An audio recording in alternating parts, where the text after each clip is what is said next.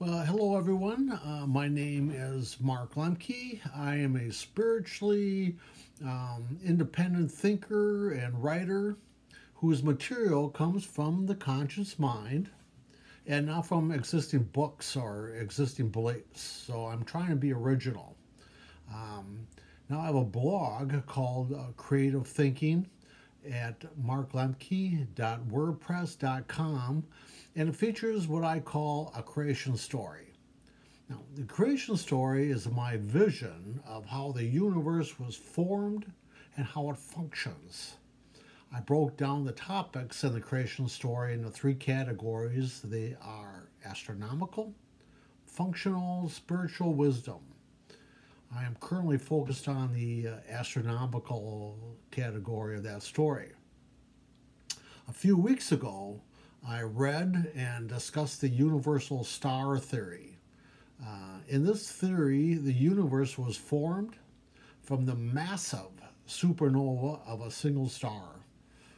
From the nebulas that were created from this Big Bang came the next wave of stars, and I'm calling them galactic stars.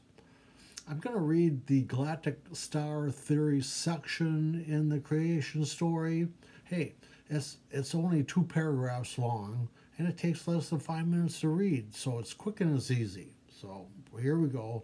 This is from the galaxy section of a creation story. The next wave of stars, called galactic stars, were tiny in comparison to the universal star, but enormous in comparison to the size of stars today. Each of these jumbo stars burned relatively fast and eventually exploded into a massive supernova.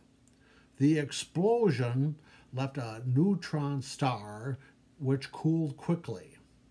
Like the universal star, it left a large, heavy, solid core center along with a vast pool of gases and debris.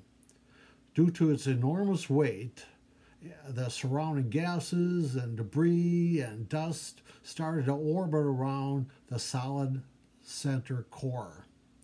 This star-forming chain of events is what eventually became galaxies in our universe.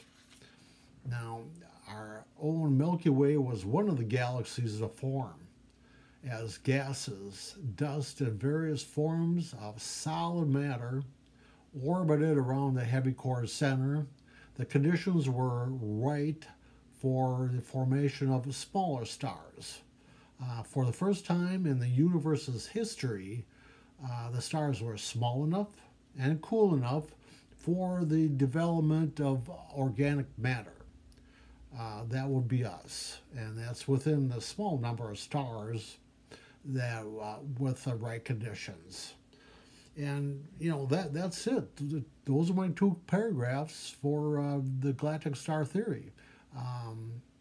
My my intentions are not to provide all the answers, but rather to inspire questions, a beginning of a process, a starting point.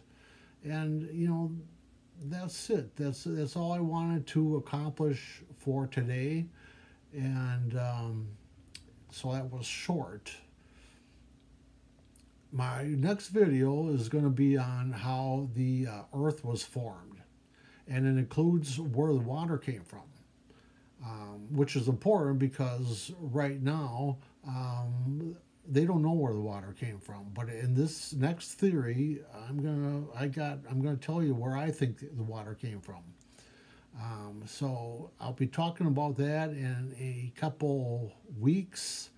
And until then, I'm going to say goodbye, and maybe I'll see you in a couple weeks. So good day, and have a great day, and talk to you later.